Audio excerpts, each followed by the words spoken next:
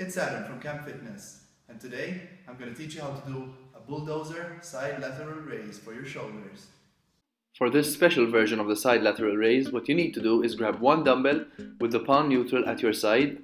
Then you need to cup the arm holding the dumbbell in the opposite hand.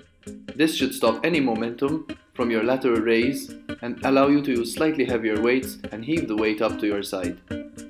This is a more advanced version of the lateral raise where you should use slightly heavier weights, but it still should not be turned into a cheating exercise.